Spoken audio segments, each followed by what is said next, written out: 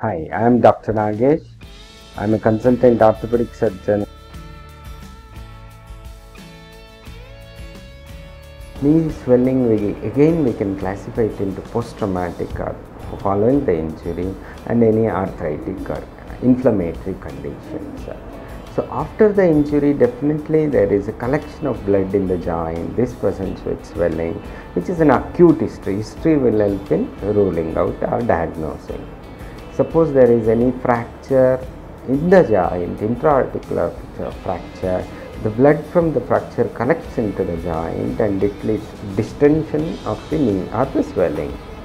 Or if there is any ligament injuries like anterior cruciate ligament injury or a capsular injury, also we can present with a knee swelling.